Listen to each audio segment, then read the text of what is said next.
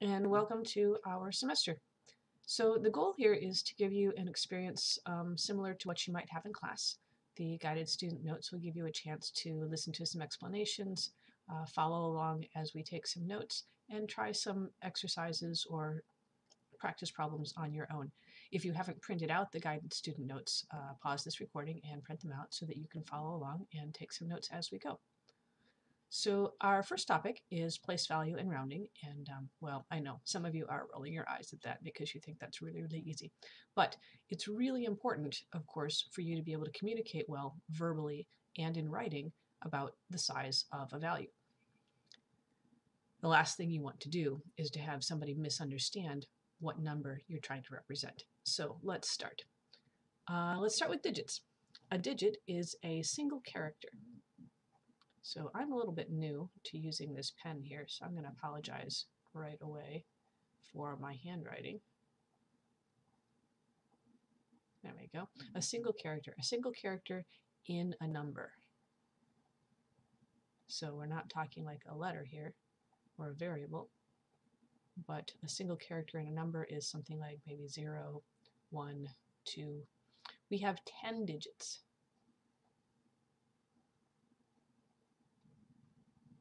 So 2, let's see, 3, 4, 5, 6, 7, 8, and 9. Of course, 10 is not a digit. 10 is a two-digit number because it uses 1 and 0. Place value is the value given to a digit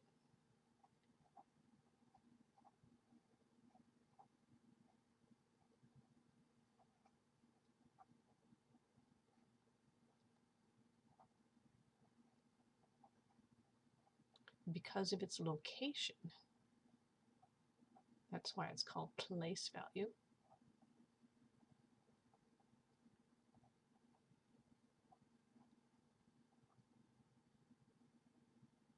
Because of its location in a number.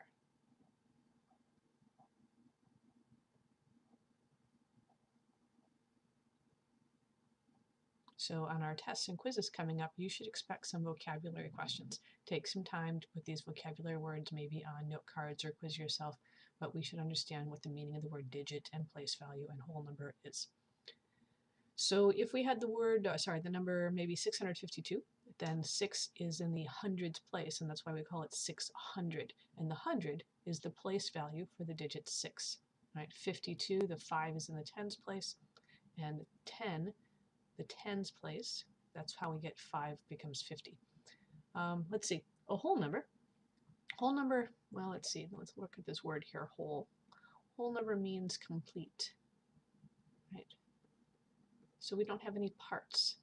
In terms of numbers, that means we're not going to use any decimals, we're not going to have any fractions, we're also not going to use any negative numbers.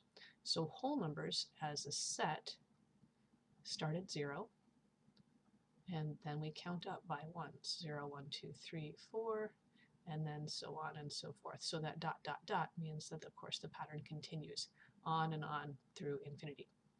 So it's your job now to pause the recording and see if you can cross off some of the numbers in the list below that are not whole numbers.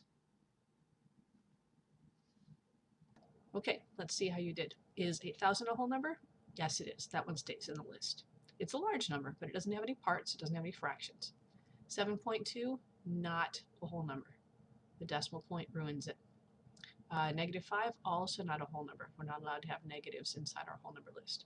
Is 0 a whole number? Yes, it is. It's right in our list up here. That's where the whole numbers begin. I like to sort of give ourselves some homonyms, words that sound the same. Whole as H-O-L-E looks like a 0, and whole, W-H-O-L-E. So we know that 0 is a whole number.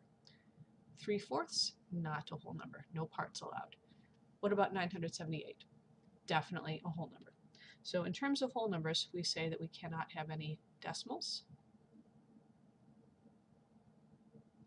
no fractions, and no negatives.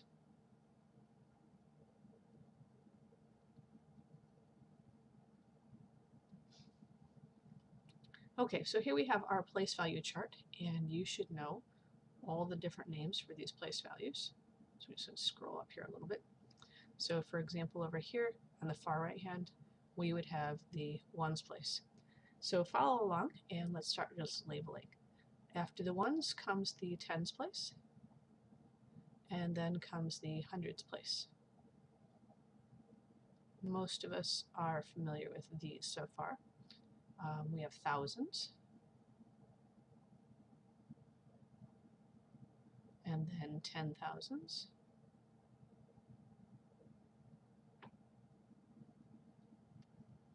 followed by 100,000s.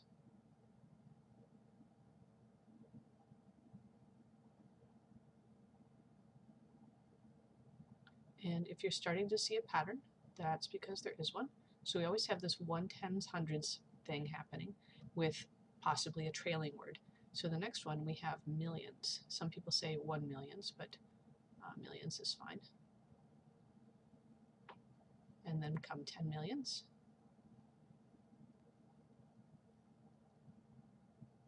And 100 millions.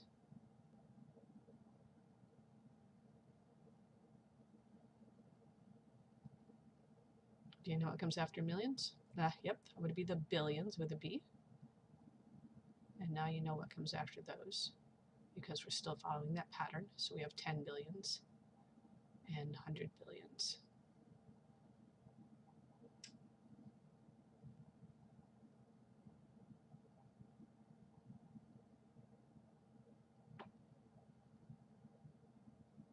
And after billions, yes, trillions, TR. Still following that pattern, we would have 10 trillions, about the size of the national debt, and 100 trillions.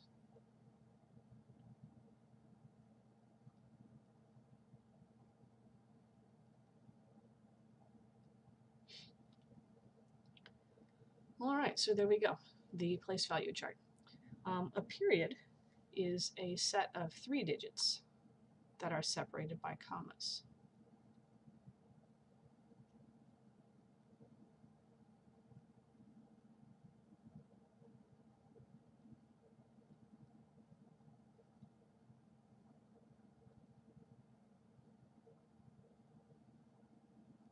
So when we write these large numbers, right after we have a comma that goes between the thousands place and the hundreds place. There's another comma right before the millions, a comma right before the billions, and a comma right before the trillions. And so these set of 3 digits, these all have names. So here, the name is always the far right one. So this is the ones period. We name it by the far right place value. From here to here, this is the thousands period, because all of these types of numbers are named in thousands. Of course, this next one is the millions period.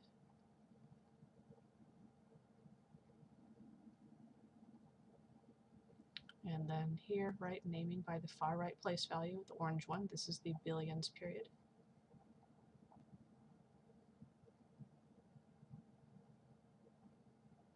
And over here, we have the trillions period.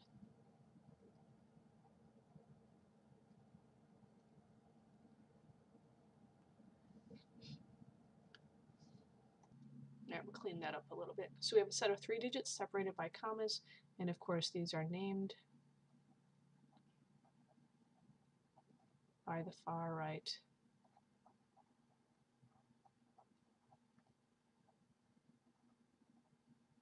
place value.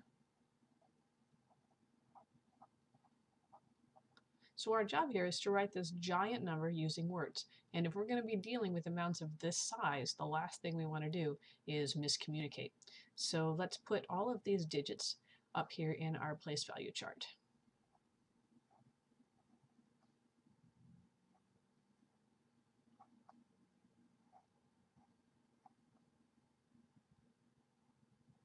And so what we do is we read these sets of 3 numbers off just as we would an ordinary 3-digit number. But then after that, we name the place value, the period name. So here we have 127, but it's in the billions period. So we say 127 billion.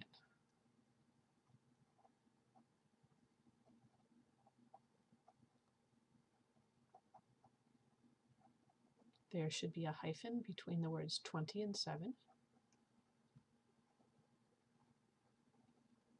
And then just as there is in the written number, we'll put a comma after it. Now all these zeros here are in the millions period, so there's nothing here. We don't have any millions, so we won't name that at all. But then after that, the 050, that's just 50. But it's in the thousands period, so this is 50,000. Another comma, and then the last part, of course, 002 is just 2. Let's flip the page and try the process in reverse. If we had the words, could we write the number? Whoop, went a little farther, didn't I? Sorry about that. There we go. Okay, so the very first thing we want to do is look at the number and find our largest place value. And let's make digits for, spaces for all of the digits that we might need. So we have 3 spaces for the ones period, 3 spaces for the thousands period, 3 spaces for the millions period, 3 spaces for the billions period, and we have to go all the way up to the trillions period. Okay, so we have 908 trillion. So over here in the trillions period, we're just going to write the number 908. Do we have any billions? Nope, those aren't mentioned at all, so we'll fill those in with zeros. The millions period, ones period, thousands period. Okay, yes, this is the millions period. 6 million, so that's a 006. 58,000, and that's it. So we don't have any values in the ones period. And there we go. So we want to find the trillions period first, make spaces for everything else so that we don't accidentally shift things over by a group of 3, because that would be a big mistake. You'll notice that we haven't used the word and anywhere yet so far. So a lot of people say 908, and that's just lazy language. It's not really precise. With mathematics, the word and is reserved to represent the location of the decimal point. So let's slide down a little bit and check out the decimal place values. Oops, there I go, over scrolling again. I'll get the hang of this. So this time I wrote them all in so that we wouldn't have to do this again. So let's see, what do we have? As far as decimals, right, we know that the decimal point belongs right here to the right of the ones place. And the decimal point separates the whole number part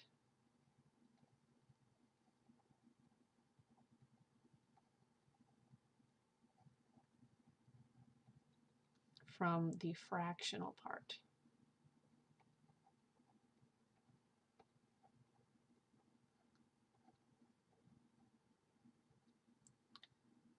So what we'd like to do is notice a few things about this place value chart.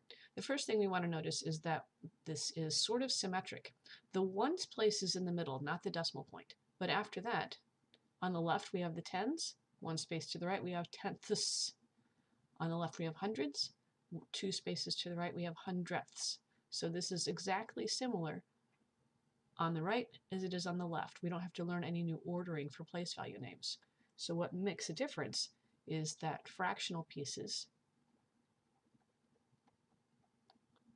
end in THS.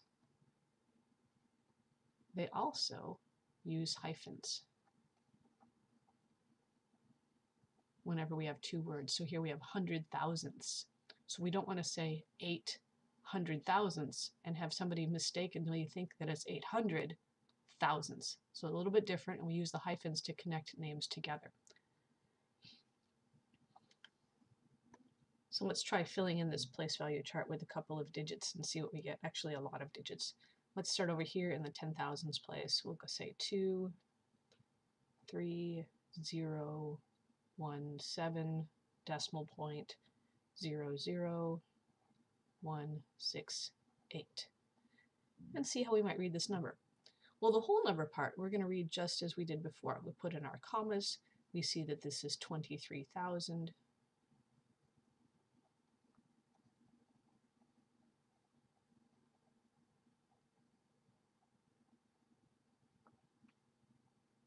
Comma, just like it is in the number, 17,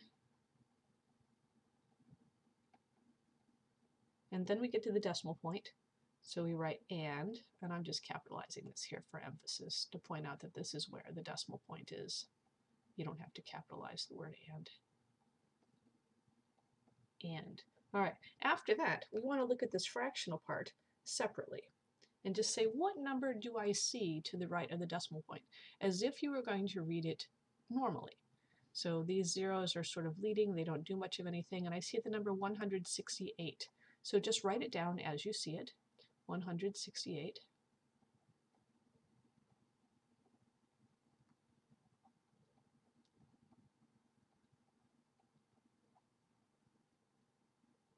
And then when we're naming decimal portions, we write down the name of the far right place value. So here we are in hundred thousandths.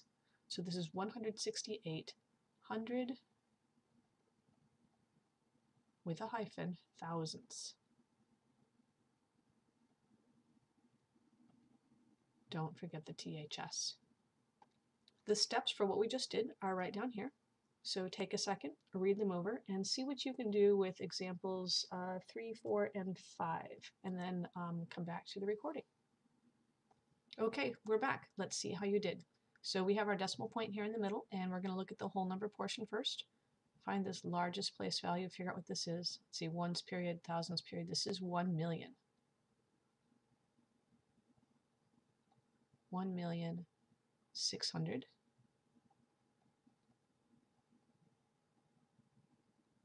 Remember that and is only reserved for the decimal point, so 1,600,000 and then we need to find the place value for this far right. So we have tenths, hundredths, thousandths, 10,000ths, 100,000ths, and this 9 is in the millionths place. THS, right? Not millions, but millionths. Read this as if we would an ordinary number. So we have 500,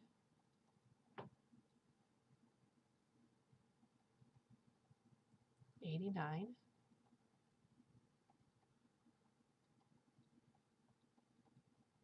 and then name that far right place value, millionths. Hopefully you did that nicely.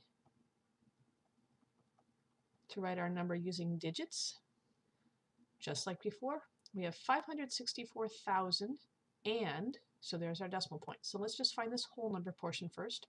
564,000. We need spaces for the ones period, spaces for the thousands period.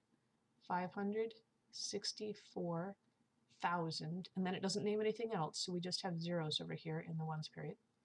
And there's our decimal point. 2,098 hundred-thousandths. So find the hundred-thousandths place first. Tenths, hundredths, thousandths, 10,000ths, 100,000ths. And what we're going to do is backfill this.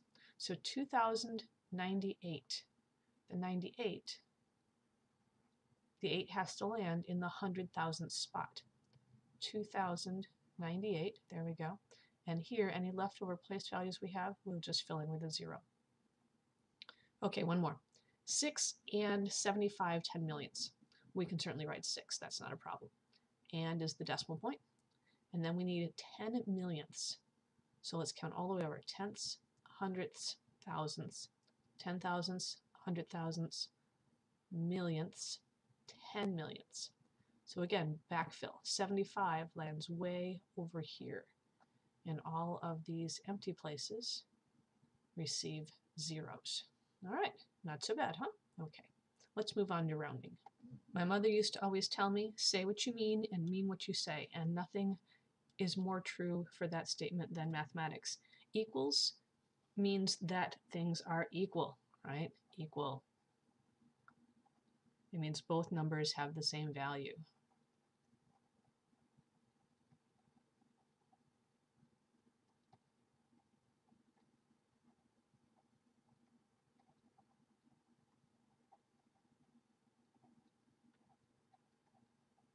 Equals is not a symbol used for connecting our thoughts, and it's also not a symbol for writing a number next to a rounded number. And if we're going to use a rounded number, we want this little squiggly thing. This means approximately.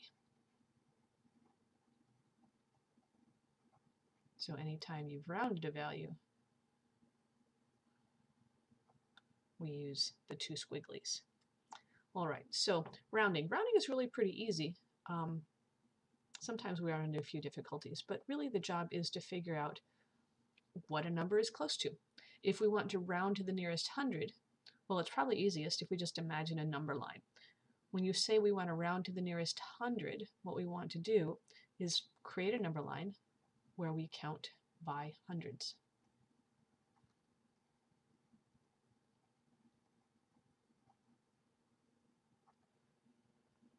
So we might say 200 is here, 300 is here, 400 is here, right? And just write our number line. And then the job is to plot 327 on the number line, which is maybe right about there for 327. So the real question is, on the number line, is 327 closer to 300 or closer to 400? And of course, 327 is closer to 300. Now, we're not going to write 327 is equal to 300. You see what I mean about using equals? This is silly. It doesn't make sense at all. So let's go erase that. Not equal to 300. We say it is approximately 300. Or you can say something like 327 rounded to the nearest 100 is 300. Now I know you're saying, I remember using some rules that had something to do with, fives and rounding up and rounding down. And there are rules. A lot of the time you can actually do this a whole lot faster if you just use a number line. But rules are nice, and sometimes they're an efficient tool as well, and sometimes we use both a number line and rules together. So the rules pretty much say we want to underline the digit in the place to which you are rounding. So when we were rounding 327 to the nearest 100, we want to keep this, something in the hundreds place. And then we want to look to one place to the right. And the job is to say, hey, is this larger than 4 or 4 or less? So 2 is 4 or less, so we do what people say round down. That means that the digit that we underline stays the same, and all of the rest of this stuff becomes zeros. So 327 rounded to the nearest 100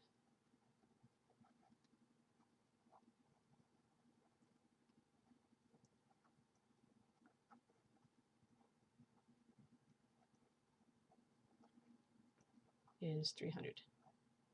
But really what we're doing is we're asking on a number line that counts by whatever it is we're given, is the number that we have closer to which hash mark? If it's perfectly in the middle, then we push it to the larger hash mark. Otherwise, there's always going to be a hash mark to which we are closer. So let's slide down and look at a different one. If we were going to round, oh my gosh, this is a giant number, to the nearest 10 million, and there I go, bad scrolling again. Get back up there. There we go, to the nearest 10 million.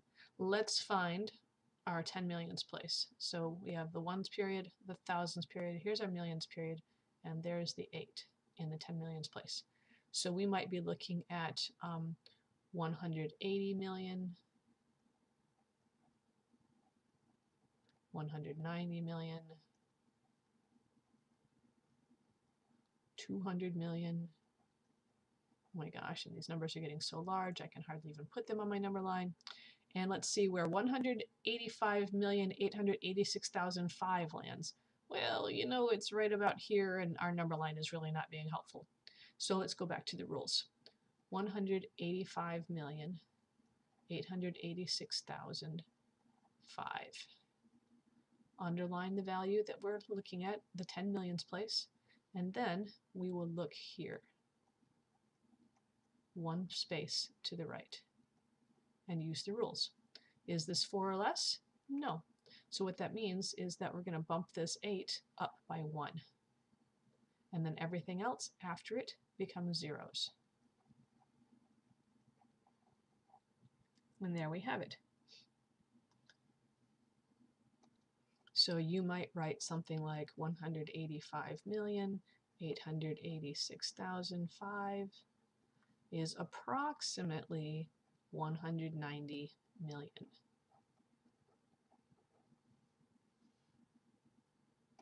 After all, if we're way up in the millions, what sort of difference is the 5 making? Yeah, not a lot. All right, so you try the next couple and see what you can do. Pause the recording here and then start it again when you're ready.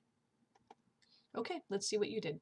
Rounding 2,810 and 5,431 10,000ths to the nearest thousandth. So first we need to find that thousands place, and we look to the right. So we're going to look over here and see the 1 and decide how we are going to round this. Is the 1 large enough to make the 3 become a 4? No. So 2,810 and 543, and normally we might put a 0 there, but this is sort of something we might keep depending on the situation or not. Normally we don't have trailing zeros in decimals, so it's perfectly fine if you wrote 2,810 and 543 thousandths. Either one is fine. All right, let's see. Question number 8 was kind of a sneaky one. Rounding 56 to the nearest thousand, right? We need to find the thousands place, but there's no digit there. We only have something in the ones place and something in the tens place. So if we can't see it, it must be a 0. Let's look at it like this. So we have 6 in the ones place, 5 in the tens place, 0 hundreds, and 0 thousands. So we are going to fixate here on this 0 in the thousands place, and of course look one space to the right. Is this 0 in the hundreds place large enough to make the 0 in the thousands place a 1? And well, no, it's not. It is not 5 or greater. So what do? Well, we get our approximately. It's approximately, 0 in the thousands place, followed by a bunch more zeros, which of course, well, that's just 0. And now you're going to ask yourself, you're like, is this right? This seems kind of weird, a very strange sort of answer. So let's come down and check with the number line.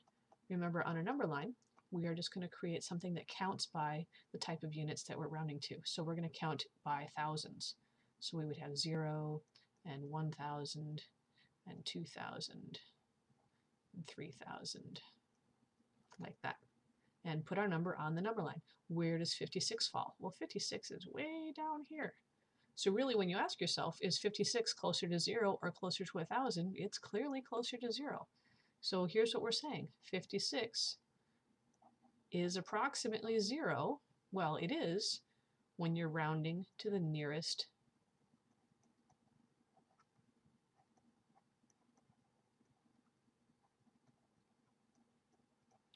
thousand. If you're counting by thousands, 56 is pretty insignificant. Okay, and that's enough for today. We'll see you during the next lesson. Take care. Bye-bye.